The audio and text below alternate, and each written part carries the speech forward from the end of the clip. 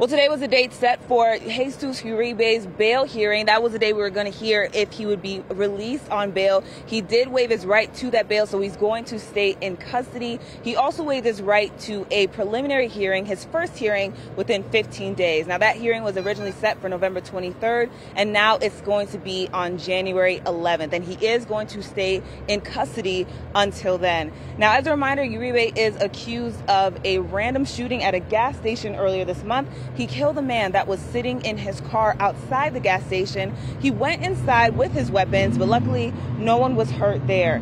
He's facing over 30 charges, including murder, attempted murder, assault, and robbery. So again, he was supposed to be seen by a judge again on November 23rd. That is going to be now pushed to January 11th, and he will remain in police custody until then. I'll send it back to you.